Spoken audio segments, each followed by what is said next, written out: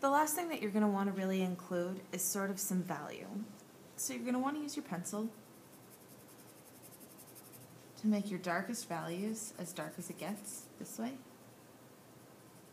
And what I don't want to see are what I call scratchy lines. I don't want to see those lines showing. So you're going to need to take your time and move a little bit slower with this.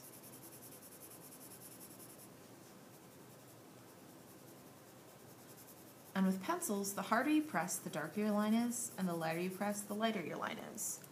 I should see all these different shades of gray from all the way to 100% black. Black is night. All the way to completely white. Even if you have a white shoe or a black shoe, you should have both black and white in there. And you can blend just a little bit with your finger if you want, but don't get too overboard with it because it can get a little bit messy. Don't just assume also that you know where highlights and shadows are. You really need to look at your shoe and see if you see highlights. And highlights are sometimes easier to see if you sort of squint or bring your eye out of focus. But if you see a line, anywhere you see a line on a shoe, the line is there because either one side or the other of that line is darker.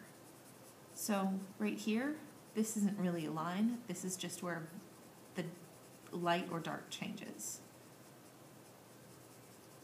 So you see how I can get rid of that line just by filling in the area next to it with a darker value? Value in art just means light or dark of a color.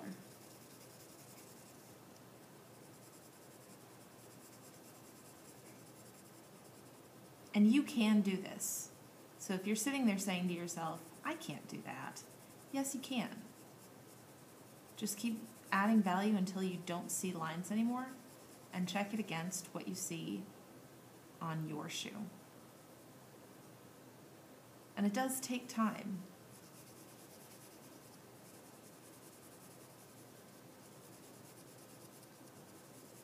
And sometimes, once you've got a little bit of value down, you can go back and erase out some of your highlights. And that's the really thing about working with pencils and graphite, is that just because you put something down doesn't mean it's permanent. At least not in Art 1.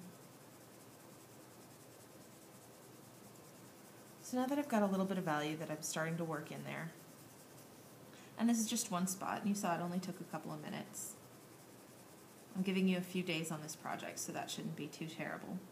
If I look in here and anywhere that I see a highlight, it's hard to tell in this picture or this camera, but there's a little bit of a highlight right here. And you'll see most of your highlights where things extend out furthest towards you. So for me, that'd be right here.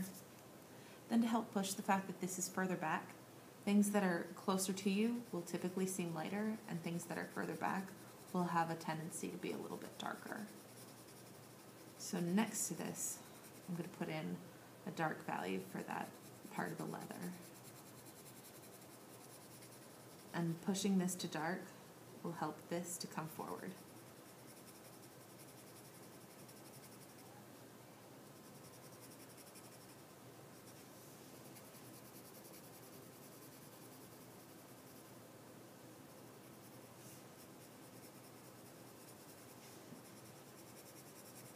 And this takes some practice, so don't be fooled. It's not easy right away. You have to try at it. But the more you try and the harder you try, the easier it will become. It gets better. See how pushing this dark made this come forward? You can add a little bit of the shadow here on the side. And pop that out a little bit brighter still. So your darks will recede and your lights will come forward. Just like that. So then you'll finish it off in that same fashion.